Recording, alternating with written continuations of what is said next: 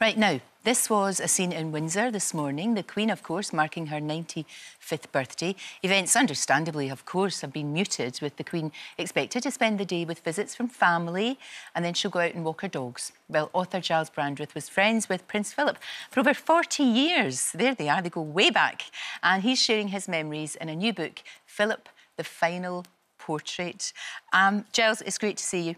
Great to see you. First birthday, of course, without her husband by her side. And we've all been thinking about the Queen, especially those images that we saw when she was all alone. And a lot of people have said how sad that is, that her sitting... They felt it was very sad, and some of the newspaper headlines said it was cruel to have her there on her own because of the COVID restrictions.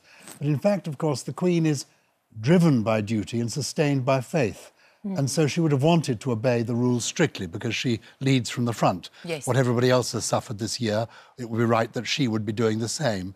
But also, her faith is absolutely important to her. So though she was sitting on her own at the end of that pew, it's in her own chapel that she knows so well, and she really does believe. So in the house of God, she doesn't feel she is alone. It's a place she would want to be. You remember, controversially, on the day that Diana died, William and Harry were up at Balmoral, staying with the Queen and the Duke of Edinburgh. And there was lots of comment that the Queen and the Duke of Edinburgh took the boys to church that morning. I remember, yeah. And people said, oh, what a thing to do. But in fact, the boys wanted to go. And of course, for the Queen, the church is a place to be at a time of trial and tribulation. So it's where she would have wanted to be. So she wasn't alone. Yeah. She has her faith, she had her God, she had her husband there. Of course, a heartbreaking day, and when her head was bowed, it was unbearably sad for all of us, because she's been there all our lives. He has been there all our lives, so it's the end of an era. And if we regard the Queen's reign as a success, the joint author of that success was the Duke of Edinburgh. Very much so, and you find out about that in the book. I mean, this is a real warts and all. You know, I mean, it's and he actually had a fantastic sense of humour. I know everybody sort of concentrates on the gaffes, but this was just a tiny part of what he was like. I mean, if he didn't like you, you were in trouble. But if he liked you, you were all right. He could be quite frightening. The book came about because I got to know him through a charity, the National Playing Fields Association. Yeah. I'm wearing the tie as the vice president. He was the president and the Queen was the patron. And that's how I got to know him. But when I, in the 1990s, wanted to become an MP, he looked at me aghast, as if, can you imagine anything so stupid? And he said, well, have you been to Westminster? Do you know anything about it? I said, well, I haven't even been to the Houses of Parliament. You can't believe it. Anyway, the next day, he invited me to go to the state opening of Parliament as his guest, as the guest of him and the Queen. So my wife and I went and sat on spindly gold chairs, just sort of adjacent to the... it was amazing. When I lost my seat, he wasn't surprised, but he called up to say, can I help? Anything I can do? You know, bad luck. And I said, well, sir, he said, what are you going to do? I'm going to get back into journalism. And he said, well, what's that got to do with me? I said, well, you could give me an interview. And he hated giving interviews, but very reluctantly he agreed. And it went quite well. And as a result of it, for his 80th birthday, he said he needed a biography to be written. Would I write it? So I had this fascinating but terrifying experience of going in and talking to him about his life. And he really didn't want to concede anything. He had this very strange childhood, for example, born in Greece, but brought up in Paris with his parents, who split up by the time he was 10. And his mother had a breakdown, ended up in an asylum, didn't see her son for several years, no Christmas card, no birthday card. And his father floated down to the south of France, where he ended up living with a girlfriend on a boat. And Prince Philip said, what are you saying here about my father floating down to the south of France?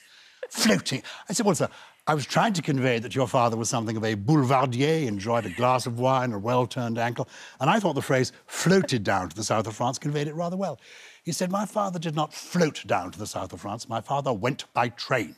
Oh, right. He wanted things to be accurate. Absolutely, OK. Like when I put that he'd served on HMS Ramillies during the Second World War, he was a war hero, mentioned in dispatches. He said, I didn't serve on HMS Ramillies. I said, you did, sir. You gave me the logbooks. I know you served on... I did not serve on HMS Ramillies. I served in HMS Ramillies. You don't live on your house, do you? You live in your house. Right, and you have to get it right, or else... Don't you know anything?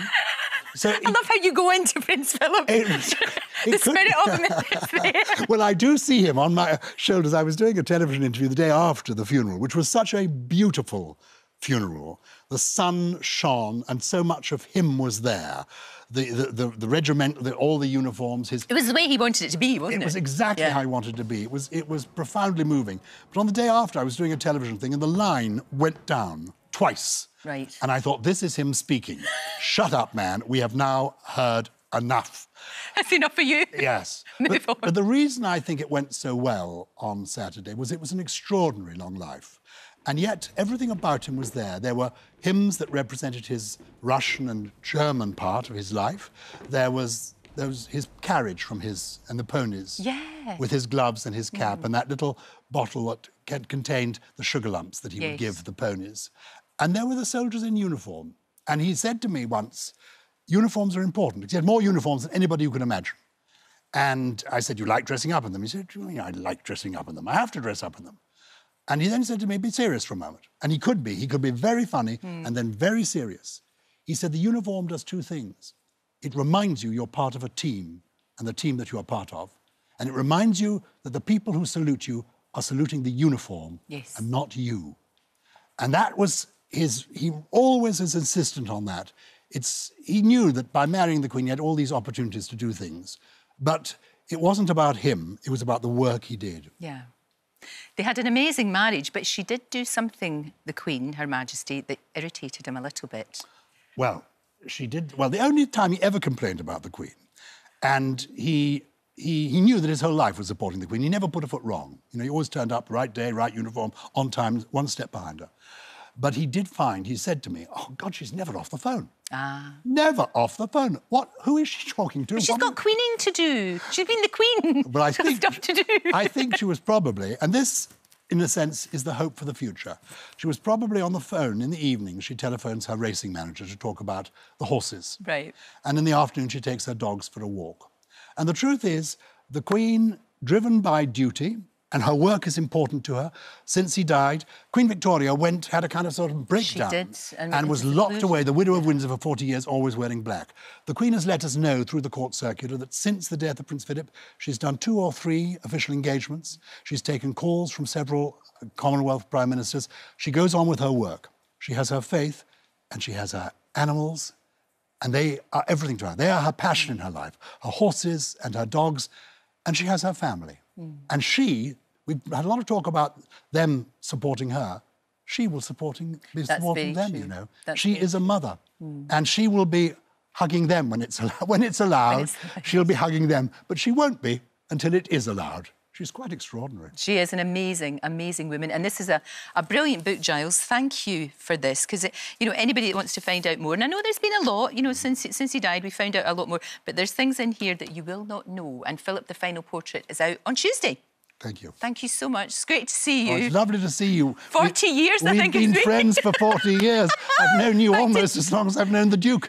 Lorraine. No, nobody wants to know that. The intimate portrait. No, they don't. By one who was there at the beginning. I think we might save that for when I'm no longer here. Don't forget, you can watch full episodes of Lorraine on the ITV Hub and all the best clips, compilations and playlists right here on our channel. Just subscribe now and you'll never miss an upload. Click here to watch another video similar to this one, or click here to head to our channel's homepage to explore all of our exciting videos.